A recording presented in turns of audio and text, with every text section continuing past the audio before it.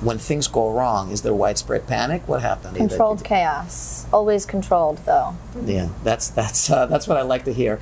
Have you ever wondered what it takes to be an advanced practice provider in neurointervention? I'm Dr. Kimon Bekelis, and today I'm joined with two of my favorite people in the angio suite. Elizabeth and Amanda are here. Elizabeth, thank you. Amanda, thank you. So they're advanced practice providers. Elizabeth is a nurse practitioner and Amanda is a physician assistant.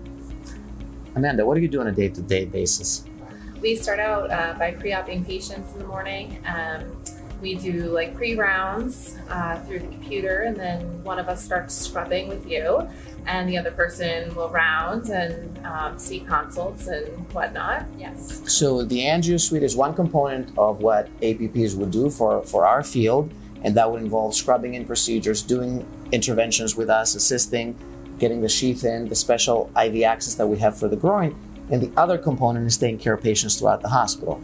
And so we have patients that are in the hospital that we're following, and then new patients that come in through the emergency room. Elizabeth, tell me a little bit about the acuity of the patients you see, especially when it comes to the emergency room. The acuity can span from, 0 to max, I would say. You might have somebody having an active stroke or an active hemorrhage in the brain, and that person needs immediate assistance. And you may have somebody that we can see just as a consult, and we may follow up on later on in terms of reviewing vascular imaging and deciding what the plan of care is going to be. So it depends. Right, and so when it comes to these emergencies, for the folks that are interested in entering the field and maybe becoming advanced practice providers, you guys are running the show, right? We're frontline. We basically get called on arrival, and then we stay with the patient from the time that they arrive in the emergency room until we take care of their problem. If it's an emergency and they're coming with us, then we're not going to leave their side until they get to where we need them to be. Right, and what kind of folks do you interact with in that process in terms of what kind of professionals? All levels of the team that's taking care of the patient. The ER bedside nurses, CAT scan techs, stroke coordinator, ER docs, obviously, internal medicine doctors, our team back in the angio suite prepping for probably a procedure that's going to be happening any moment. The ICU getting a bed ready for the patient after our procedure. So there's all of this going on at the same time. Right, so guys, not only do they have to obviously take care of the patient, provide clinical care, but also they have to coordinate everything around them and then interact with other members of the team. I would say it's one of the most stressful but probably rewarding jobs that we have in the angio suite, because you're a provider, you can affect care, but at the same time, you're a member of the team and working with a bunch of other people. And so what's your role in supporting the staff in the room, but also the physician that's doing that procedure? We're kind of a first assist, I guess, right, with the physician who's doing the procedure. So we go in from the start, we put that special access in so that the doctor can get up and do what they need to do up in the blood vessels. And then we're scrubbed in the case until that patient's done, unless we get called out to another emergency. And then we kind of just flip-flop and cover each other. Right, and so Amanda, often, us as providers, we're doing something technical, we're looking at what we're doing, we're trying to catheterize an aneurysm, treat a stroke, and so you guys are our shadow and often, our eyes in things that we cannot see, right? Like how's the patient doing hemodynamically or the vitals or other things, and what's your role in that aspect? Yeah, I think it's important as an APP to be aware of the patient as a whole from start to finish, from the time that we see them in the ER, intraoperatively, watching their vitals, knowing what medications are being given on the anesthesia side. We kind of have to have an all-encompassing view of things, most importantly so that we can, be, like you said, your eyes and ears. We typically will talk to the APPs upstairs in the ICU, give them a sign out, and then we continue to manage these patients, especially if there's really a vascular patient. We want to, be first on the list of what's going on with this patient. We want to know minute to minute, hour to hour, any updates. And so obviously what we do is fairly fast-paced, and when things go wrong, is there widespread panic? What happens? Controlled chaos. Always controlled, though. Yeah, that's what I like to hear. So tell me about that. So of course people are panicking, or not panicking, but acting in a much faster way. And what's your role in coordinating all these folks? Figuring out a goal to achieve. Right. So it depends on what kind of chaos we're trying to coordinate. If it's another emergency in that same patient, or if there was a medication issue, and a bed issue, whatever the issue is, figuring out the goal and trying to obtain that goal. Elizabeth, you're a nurse practitioner. Amanda, you're a PA. So tell me a little bit about, obviously you're both in the same role as APPs. And for those of you guys who don't know, APPs can be nurse practitioners, they can be PAs. So how do you get to become a nurse practitioner in the first place?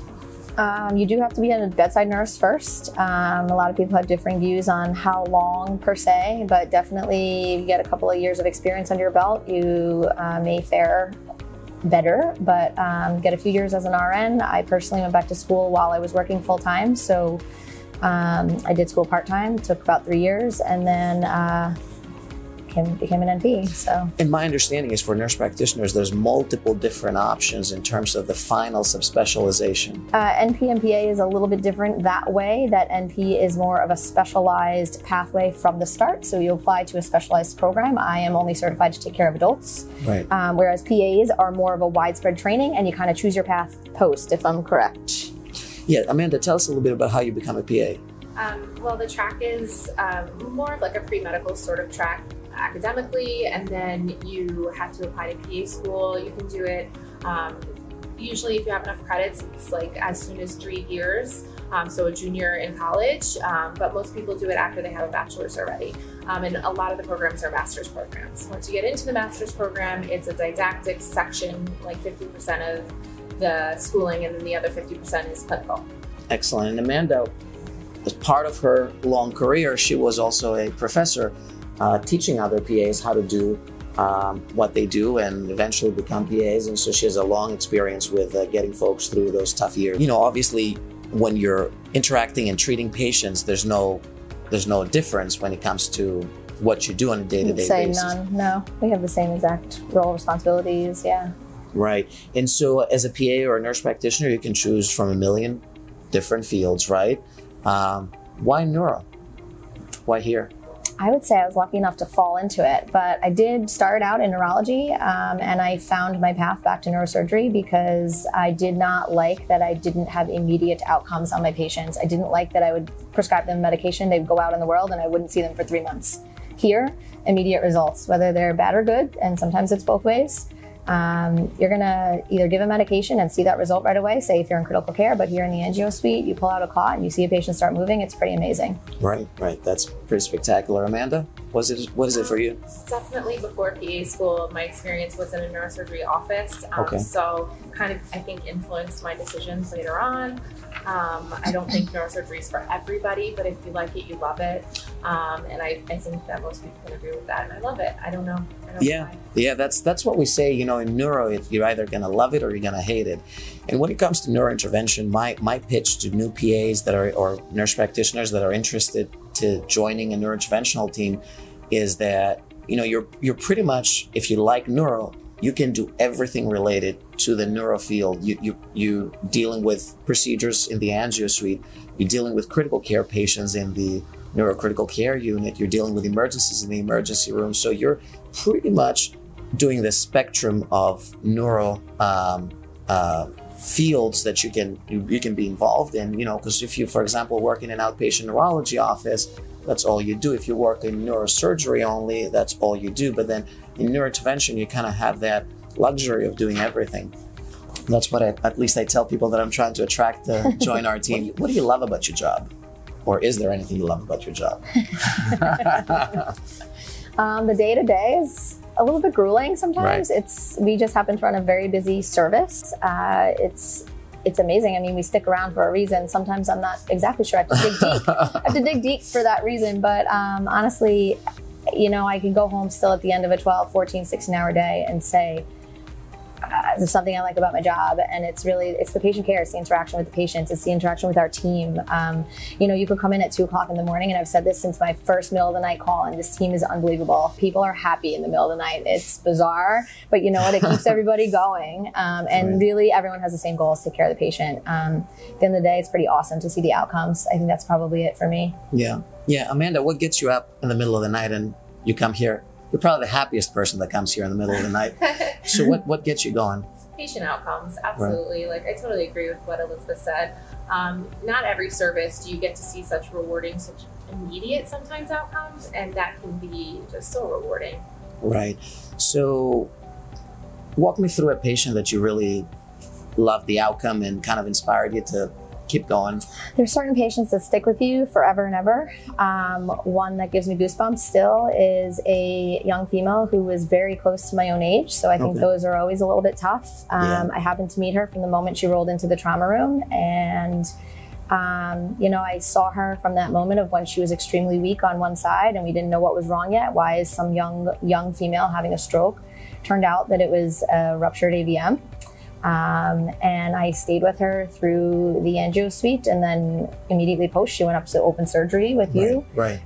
We saw her post-operatively in the critical care unit. We watched her recovery. She went to rehab, and you know, she's looking unbelievable these days. So to be able to see these patients come in and out of the hospital for the next 6 or 8 months or so after their initial injury, and see that there's good outcomes for a young person who has a young baby at home, it's pretty unbelievable. They stick with you. I say a lot that when it comes to neurointervention, neurosurgery, it takes a special someone to be in that field. And I think all of us are inherently optimistic, right? Because we see these patients, when they come to us, they're not looking their best. Obviously, they're very it's the worst day of their life. Right. And they're very close to a devastating deficit or to death sometimes. And you know, emotions to some extent are secondary when it comes to how we interact with them. We are there to do what we need to do, but we're very optimistic.